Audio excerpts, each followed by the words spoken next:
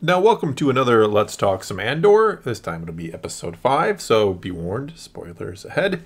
And we'll once again be taking comments left on my review over on the other channel and kind of responding to them and just having a nice little discussion.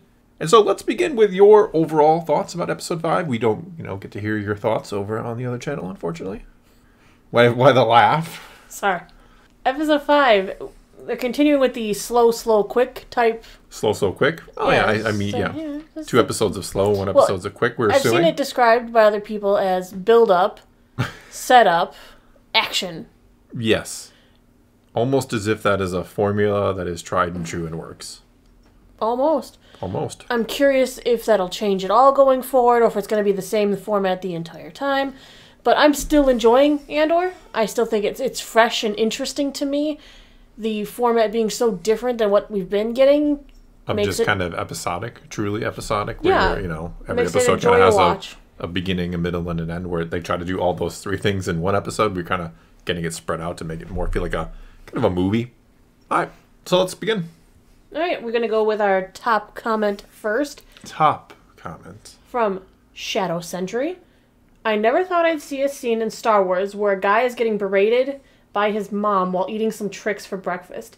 That's unironically one of the most relatable parts of the whole franchise. Yeah, it sounds like my childhood. Though we never got tricks. We never got like sugary cereal. We always got like raisin. Well, not raisin bran. Raisin bran is good. Isn't sugary? No, we never got like the sugary cereals. We always got like, bran flakes or something like that, which are still pretty sugary. Yeah. Well, and a fun fact, StarWars.com now has a recipe so that you could make cereal corn cereal bars. They're pretty much Rice Krispies, but you have to find a blue puffed cereal. Oh, okay. Yep. Mm-hmm.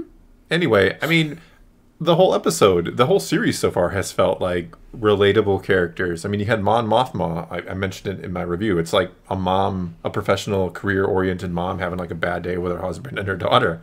And you ask, like, how much is she giving up for her career? And, of course, we know it's more than just, being a senator for the Imperial Senate. She's starting an underground rebellion and all these things. And you ask yourself, how much is this woman going to sacrifice for that?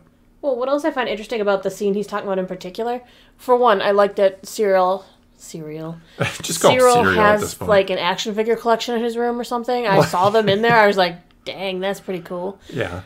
But what I found was interesting is it really gives you even more depth of understanding about why he's going to be going after Andor. Why Andor getting away is now bothering him even more. I mean, we know it cost him his job and everything, but now he's got to deal with his mom on his case, trying to find a new job for him because he wasn't good enough for what he just wasn't apparently a good son according to her high standards. And this scene helps really drive it into your head what his home life is like, and that now Andor has cost him even more. Yeah. Yeah, we get to understand one of our antagonists pretty well. What's motivating him? It's his mother, but not in a good way. Yeah. Our next comment comes from Jamin Millinson. As a story writer, I appreciate the slow burn. It builds the world and characters and helps you get to know them. Any good story has a slow build-up. Heck, the first hour or more of Fellowship of the Rings is slow. But it works. It sets the foundation for everything else. I find we have got to be too locked into it's only entertaining if there's action. I think this is a byproduct of our culture, that we're used to getting everything we want when we want it. We've lost the art of being patient and enjoying the journey. Remember when we used to have 20 to 24 episodes of a show in a season? Not every one of those episodes was action-packed, but as long as it told a good story, I didn't mind. Yeah, something like Star Trek The Next Generation comes to mind. Like, it's such a great show, and it's rarely actually very action-packed. It's usually, we find a planet has some kind of weird circumstance going on that we either are going to try to fix or not fix based on our own, morals and rules of the Federation. Anyway, not to crossbreed here with Star Trek, but, I mean, bringing up Fellowship of the Ring is a great point. I mean, if that book was written today, if Tolkien was, wrote it and tried to bring it in, they'd probably tell him because the first chapter is all about Bilbo's party. That's very true. It is. It's like 30 or 40 pages of a party. They'd probably look at it and be like, we can't publish this. This is, you'd have to cut out the whole first. Anywhere? Yeah, the whole first chapter is unnecessary. And, for better or worse, I do think modern audiences with so many options, like if you don't like something in the first 10 minutes, you just, you're done. You click to something else. So I unfortunately think part of the problem with it is you do feel like you have to come out of the gate and in 5 minutes hook somebody. And I'm not saying you don't have to hook somebody early, but, you know, I think there's added pressure knowing that if you're not getting to somebody right away, they're just going to flip to the next show. And with that, we'll flip to the next comment. From To Waiterford 110. As someone who wasn't on board with the slow burn concept, this was the episode that convinced me. The 40 minutes went by in a flash and left me wanting more, which hasn't happened with Star Wars in a long time. I also think that Luthen's assistant has given a really underrated performance so far, the best side character and what has been some great acting so far. Yeah, I think she's really... I loved her little, like, running... Cleo? Yeah, running kind of interference, you know, in episode 4 for Mothma and Luthen to go in the back room and discuss. Right, she has a job, and she does her job very well, so unfortunately, the audiences overlook her. If she was making mistakes with the job, we'd all know about it, you know? Yeah. But she does her job well. I mean, he's like, hey, do you have this? Hey, do you have this? Are you ready with this? And she's like, of course I am. It's my offensive line theory, because if football, if you know football, American football for those overseas, you know, the offensive lineman tends to only get acknowledged when he makes a mistake, when he's only noticed for screwing up. And I think a lot of times background characters are the same. When they're good, you just kind of, they're there and they're good and you don't think about it. But when they're bad, they stick out like a sore thumb. And she's an example of like, yeah, no one's really talking about her, but when you really watch her performance, when you really think about what she's doing for the story, she's perfect. I still want to know more of her story. He was very concerned that she has her away bag, her like running away bag, all set. She's like, yeah, it's already on the ship. What are they together? Are they a couple? Are they, who knows, could they be siblings? How did they get involved with fighting the rebellion together? I assumed husband-wife from the trailers. Or did they both, like, lose somebody? Yeah. And that brought them together? Long-term business partners, brother, like you said, brother, sister, who knows? We don't know. We have no idea what their relationship really is But clearly right close now. enough to trust each other, with life and death situations, yeah. Bill Cleary says, I'm really enjoying the character study and look at what the Empire's rule does to the people of the galaxy. I wouldn't want every show to be this, but it's a nice exploration of why the Empire is so hated. Also, the show managed to make one single TIE fighter scary. That is no small accomplishment. No, it's not. Because TIE fighters are kind of one of those things that we don't think of anymore, right? Oh, it's just a TIE fighter. Like, we've seen a million of them blown up by X-Wings, so it's not a big deal till you're that guy on the ground when one screeches overhead and kind of buzzes the tower, if you will. Pulls a Top Gun Maverick here. So much that we're definitely getting the impression that they've been practicing and drilling and practicing and drilling over and over and over again to make sure that their walking is correct, that how they're doing this is correct. They're making sure their posture is correct. Like, we just had this weird assumption, I suppose, that anyone can put on a stormtrooper outfit and walk right into a base, and they're actually practicing because they're proving it's not the case. They're worried they're going to get caught. Yeah, unfortunately, other shows have, and the movies to some degree, have given the impression that stormtroopers are just bumbling idiots in a costume. I mean, especially Kenobi, I'm sorry to say it, but some of the things you see, the maneuvers they do, you're just standing in the open trying to fire. Like, a real person would not, like, throw their life away in a firefight like that. And we see it so often. And it's nice to see them, imply that, yeah, the Imperials are real people, have real lives, and, that they would not just stand there and shoot, that they'd have to practice and drill and be ready for an actual fight. Random numbers. To be honest, I'm surprised by how much I'm enjoying this series. You maybe missed a scene with Lieutenant Gorm when he was on a bridge overlooking the landscape, and an officer who was staring at it asked him about it being destroyed for mining operation. Moments like that are something I'd never thought I'd see in a Star Wars with two Imperial officers having a chat about the impact they have. This humanizing of bad guys is quite incredible. It is quite incredible, and It it's really so is, yeah. subtly, again, it's subtly and well done. You're just seeing that they're, I've known a lot of people in the military, and, again, kind of going back to the previous comment, they have their lives too. They are dedicated to a cause, and I salute them for it. And they still, outside of that, they want to do things. I like the scene he mentions here. I also like, or she, I like the scene, the other scene later on when they're kind of, like, I want to see the light show, right? Hey, it'd be a shame if, I just want to see the light show. I'd be ashamed if, And how smart that officer was. He was always going to let them off duty because he needs there to be a light staff for their job they're doing. But he kept his persona up the entire time, which I thought was really, really cool. It's a beautifully done scene because he's kind of given himself a scapegoat. Like, well, it was the men who, or twisting my arm in a way. He's obviously the officer. He doesn't have to listen to them, but you know, it was his men that he was trying to do a favor for, so they're not going to question him. But at the same time, he's not being obvious then. No one's going to suspect he did anything because he was like, well, I was planning on having everybody work. Yeah. You know? They're never going to think he planned any of this, that, oh, he planned for them to be off duty, because he really didn't. It's very clever, very clever. Exactly.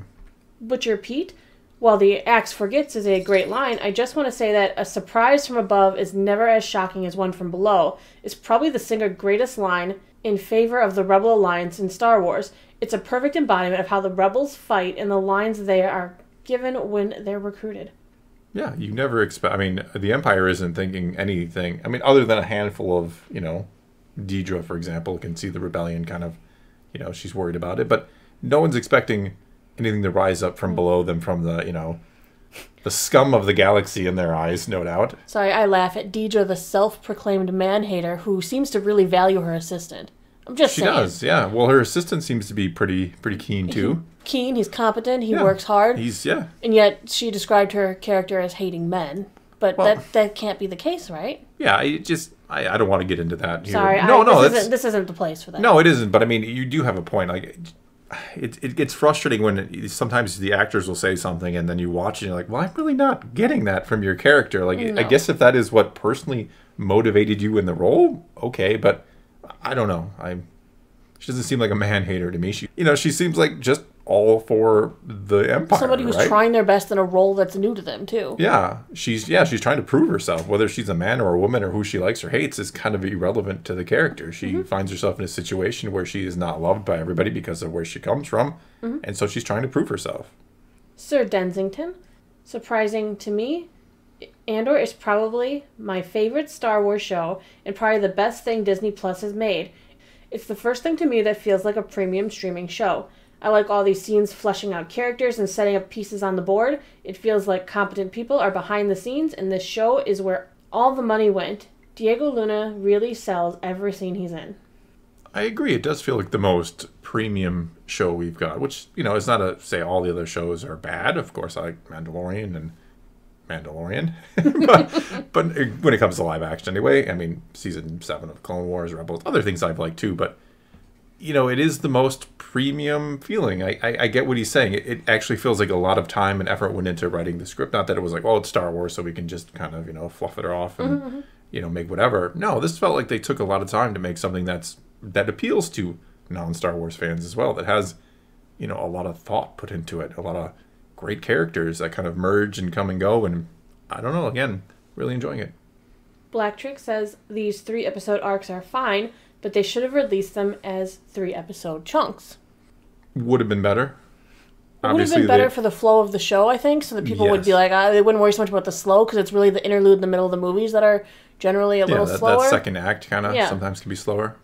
But at the same time, that is a lot to watch at once. It would be a lot, because they would be all some, you know, it would be 45-minute episodes roughly, so you're looking at over a 2-hour movie, perhaps. But, I mean, they don't do it because they have to draw it out, right? No. They have to get as many they have to do weeks out of it. They're not Netflix. They hold their subscribers. Yeah, yes. They're more worried about holding... Well, Netflix should worry about holding their subscribers, too. But they're more worried about drawing out their content because they have less of it overall. And, you know, they want to keep Star Wars fans subscribed indefinitely and Marvel fans. So, you know, though I agree 3 episodes at a time would be nice, and that they made a really, really good decision dropping the first 3 all at once. Yeah, they'll just, unfortunately, never going to do that. DK79 says, I thought the scene with the lieutenant getting the men to ask if they could delay their task so they could see the eye event, rather than him ordering them around, thus possibly causing suspicion, was brilliant. They played straight into his hand.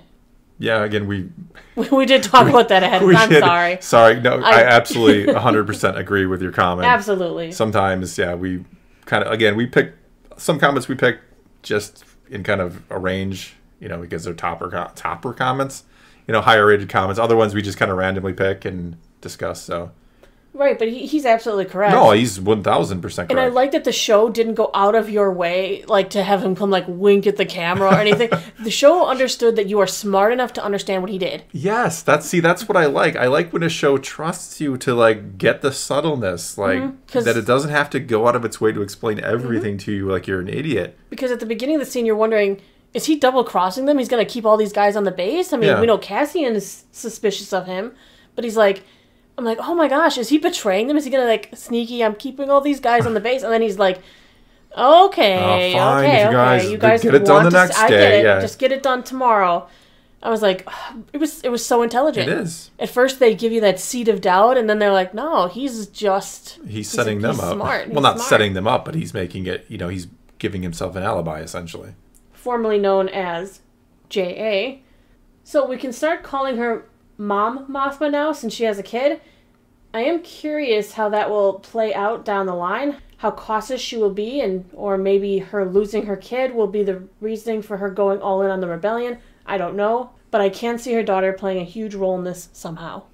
Yeah, I can see one of a couple options. Either the daughter and the father will leave her at some point because of either they find out she's for the rebellion and they want to protect the daughter, or there's actually a number of different ways it could go. It could very well be their husband goes into hiding with the daughter while she continues. Or husband turns in, the mother, and that's why Mon Mothma will eventually not be in the Imperial Senate anymore and takes the daughter, or something happens to the daughter and maybe the husband, who obviously they're kind of estranged, so I don't think she's going to be shedding too many tears for that husband if anything happens to him. Unless that's all part of the act. She knows she's being watched. It could be, I suppose, but I get the sense that they're truly, that the daughter seems to be really not happy with her mother, so I don't think that is an act at all. It definitely seems to be more for the father. But either something's going to happen to the daughter, and that's going to change Mon Mothma's... Well, her daughter's at that age, too. There's an age for girls, and boys, too. Especially in teenage times, when you really grow apart from your mom. Yeah, I never had that. You come back, of course. I think, there's a phase, and it might just... I think it might just be girls that have trouble with it, because because me and my sisters all had it roughly around the same time. We're all like, yeah, I'm done being around mom. I don't want to be around mom. I don't want her to make decisions for me. I'm doing my own thing. And then eventually, like, I was always close to my mom. I never had that time where... Well, it's like when you come back, you're not really mom and daughter as much anymore. You're friends, too. Yeah. But it's the drift away, and then you come back in a new relationship. Yeah, I think that happens with a lot of kids, with one parent or both. Sure. Medallion says, I always thought of Cyril as an antagonist, but not a villain. A villain is an actually bad/evil character that must be defeated or overcome. An antagonist doesn't have to be bad or evil, but just counter the hero's mission or purpose. I think the call to Uncle Harlow by Cyril's mother is how he gets into being with the Imperials. Yeah, I think I sometimes use antagonist and villain, not intentionally per se, but interchangeable when they are not. You can be an antagonist without being a villain. A lot of shows have an even like a kids show, or the school bully is more of an antagonist than a quote unquote villain. That's evil. So yeah, an antagonist is different than a villain. And so far, Cyril is, I guess, an antagonist. Again, we've really only seen him try to solve a murder. Things went wrong. Now he's home with his mom. He is the protagonist of his own story. He is. Well, a lot of times antagonists and villains are the hero of their own story. But no, he has done nothing wrong yet. No, he's not a evil person at all. No. He's just not following the path that we're rooting for. Yeah, that's... maybe some people are rooting for him at this point. But no, that's the thing. We know... Well, we don't know for 100% certainty that he's going to end up on the Empire. I think we certainly will, but we can't be positive. So he is kind of going to be on the antagonist side of the story. Right. In either the Uncle Harlow is going to get him to be with the Imperials, or Deidre is going to find some information, find out about the corpos who were fired, and look into him. Yeah. It could be a joint thing, too. He might get into the Empire because of Uncle Harlow, and then that's how Deidre... I don't know. I can't imagine that Deidre and him won't be, buddy cop team here in the near future. I don't know if they're going to be a team, but she needs information that he has. Yeah. But we did see that, she only does have that one officer on her team, so she's probably looking for more help. And then we've got a comment here from Derek Lopez. Truly, I wish the Book of Boba Fett and the Obi-Wan Kenobi show were this type of high-budget shows. Yep. This type of writing, this type of money poured into them, and they should have been. There's really... I feel like they rushed those shows just to keep content alive on the platform, I feel like Boba Fett was... I still think there might be some sort of conspiracy about Mando Season 3 kind of being postponed, maybe because of Pedro Pascal's schedule. It's so strange to get those two Mando episodes. I mean, and let's call them what they are. They're two Mandalorian episodes in the middle of Book of Boba Fett. They really are. They started to film the third season or knew they could only film a couple episodes and let's do Boba Fett in the meantime and we'll throw these two episodes in there. Mm-hmm. I don't know. It's so strange, and now that we're essentially waiting almost 2 years for Mando Season 3, so it feels like your flagship premiere show, you wouldn't want to stretch out quite that long unless something else went wrong. Only time will tell. Yeah. All right, this is our last comment from Miko01. The references to the wider Star Wars universe are used so sparingly, they mean all the more when they appear. Watching the seeds of the rebellion take root has been awesome. Very excited for where the series goes. Yeah, I like it when, even though Gilroy said there's no fan service, I like it when it is subtly sprinkled in, like planet names or little other small references that don't immediately, rip you out of the story and make you wonder, well, why are they mentioning that? Like, they say, Hosnian Prime and Jakku and Kessel, a few other things, and they're like, oh, well, it makes sense that these might be referenced for one. Maybe not Jakku. Jakku was a strange one because at this time Jakku should be pretty irrelevant unless we're going by Aftermath, the trilogy where Palpatine might already be setting up his little observatory there, but of course that would all be in secret. Anyway, no, I like the little subtle references, and I absolutely love where the show is going so far. All right, well, that is all we got for you this time, so take to the comments below. Tell us what you thought of this episode of Andor, or what we or anyone else here with their comments had to say about it, and let's talk some Star Wars. And until next time, thanks for watching.